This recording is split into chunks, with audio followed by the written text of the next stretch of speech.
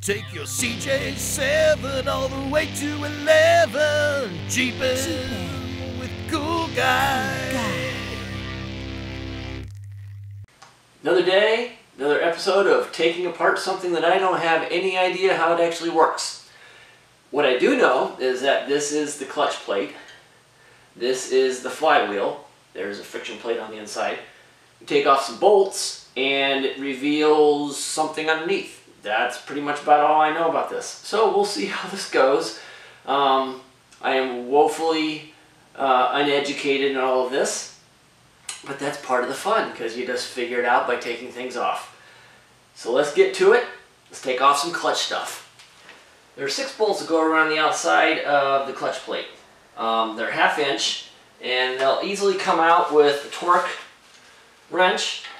These have already been pre-loosened just so that I was able to get them off fairly easily.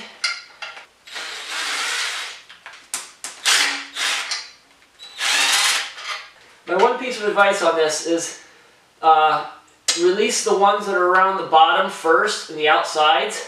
Leave this top one here because you're going to need something for it to hang on. Otherwise this thing will drop right off as soon as you take off that last bolt. And this thing's not very light. It's probably like 20-25 pounds. So it's surprisingly heavy. So make sure you support it as you take out this last bolt. There's also the friction plate in the back here.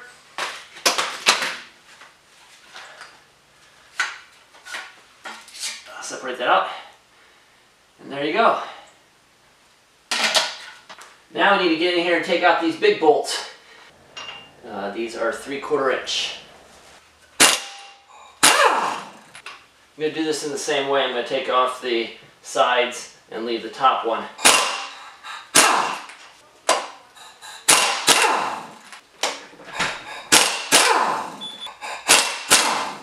Support this from the bottom. This looks like it's a very, very heavy plate.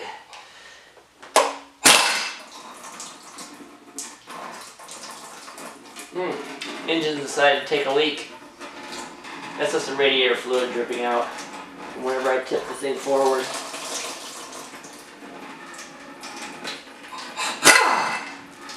Oh, that's heavy. Wow, that's heavy. Okay, there's your clutch plate, or your flywheel. That's how you take off your clutch, flywheel, and everything else that goes with it.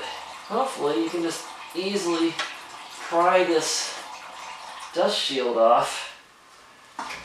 There's 2 little